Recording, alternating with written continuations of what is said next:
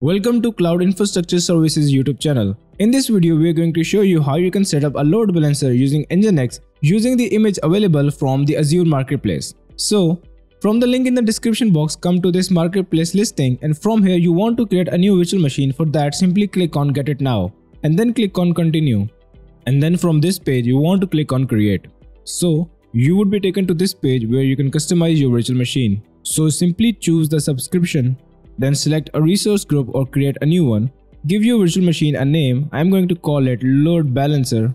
Choose the region where you want your Linux virtual machine to be deployed. Scroll down, choose the size according to your requirements. And for the authentication, either choose the SSH public key or a password protected access. So I'm going to go with SSH public key.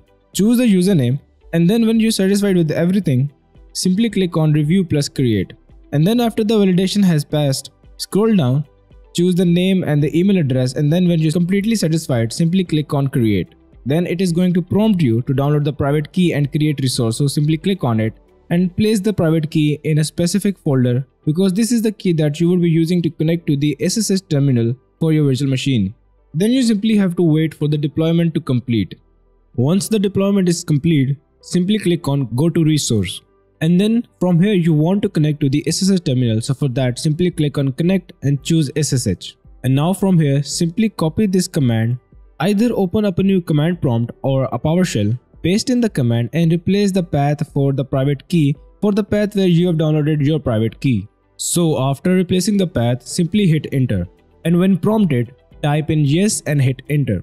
So this is going to convert this command prompt into an open SSH terminal, and it is going to connect to your virtual machine. So now let's move on to configuring our load balancer using the Nginx. So the very first thing that we want to do is that we want to move inside the directory of Nginx. For that, the command is cd/etc/nginx, and in here you want to check for the directory which is the configuration.d. So head inside that directory using the command cd conf.d, and in here you want to create a new configuration file. So the command is sudo nano and then the name that you want to give to your configuration. So I'm going to call it load balancer.conf and hit enter. Now inside this file, the very first thing that you want to do is that you want to set up a reverse proxy. Now this reverse proxy is going to gather all of the requests coming to our virtual machine and pass them to the load balancer. So the command for that is server double curly brackets, and inside here I'm simply going to use the keyword listen to port number 80,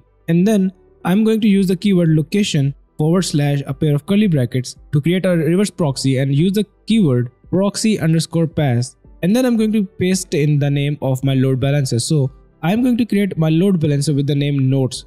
So I'm going to type nodes. But here's the thing, you cannot simply type the name of the load balancer. What you have to do is that you have to add in http:// with the nodes. And then inside the server tag, you also want to give the IP address of your virtual machine. So type the keyword server_name, and to get the IP, simply go back to portal.azure, go back one step.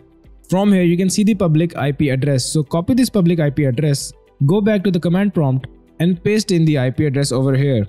Now the next thing that you want to do is that you want to create that load balancer with the name nodes. So type in the keyword upstream and then the name, which is nodes, double curly brackets, and inside these curly brackets we are going to specify the servers. So basically we are simply going to set up some IP addresses with different port numbers, assuming that they are different individual servers. We can set up our local host, but that would make this tutorial very long. So to keep this tutorial very short, I'm simply going to use the keyword server and my IP address, and the port number 8000. Similarly, I'm going to add 3 more lines. Now these servers are going to work as a load balancer, but since they are not actual servers, we won't be able to get any display on the browser. So to make sure that our load balancer is working, we will be using a logger.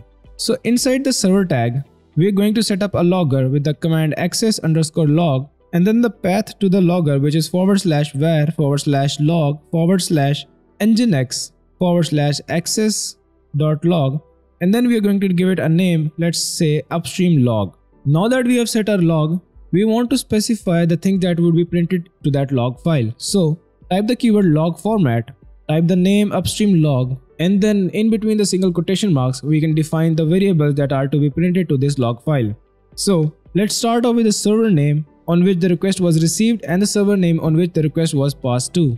And then let's simply add in the time it took for the request. So we use the variable msec, which stands for milliseconds, and then request underscore time, and use the variable request underscore time. So that should be enough.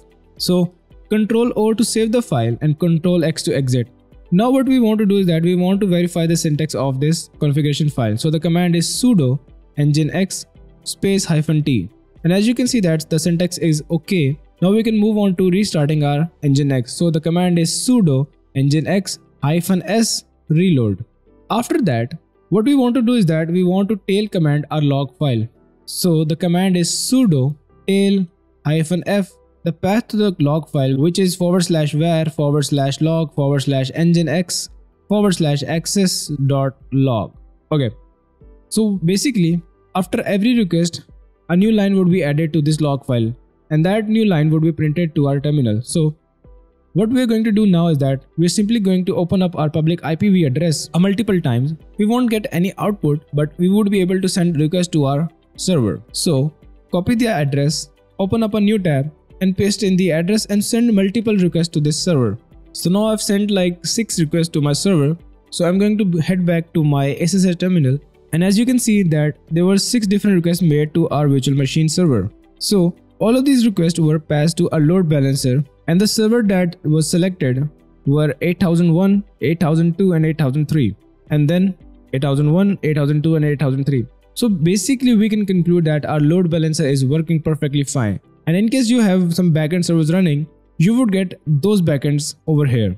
So that brings us to the end of this video. So in case of any query, leave that query in the comment section and check out the link in the description box for the image from the Azure Marketplace and the step-by-step blog post guide to help you set up your Nginx Load Balancer. And in case this video has helped you in any way, make sure to leave a like and subscribe to the channel.